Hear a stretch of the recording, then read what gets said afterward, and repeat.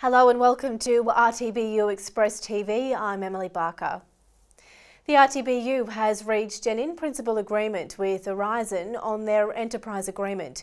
This follows a tough month of negotiations, resulting in Aurizon workers walking off the job to try and get Aurizon management to listen. Instead of coming back to the negotiating table, the company retaliated by locking workers out.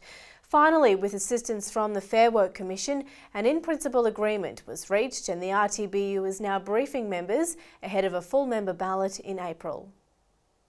The Rtbu has been fighting the New South Wales Government's push to replace the single enterprise agreement for public sector rail workers with 5 separate ones.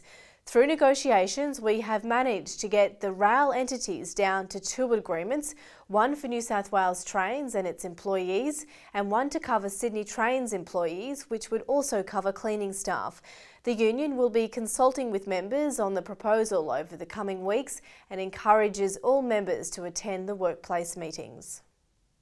The bus and tram division has been standing up against the sell-off of the North Sydney bus depot. The bus depot at North Sydney is the closest one to the city, so often it is the first point of call when emergency buses are needed on the other side of the bridge.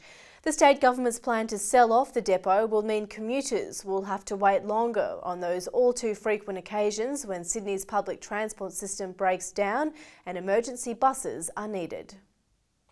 New South Wales opposition leader John Robertson and a number of Rtbu members and friends officially opened the Rtbu's refurbished Newcastle office this month. The Rtbu thanks all those who attended the open day and looks forward to seeing more members dropping in over the coming months. For more information on any of these stories, please go to the Rtbu website.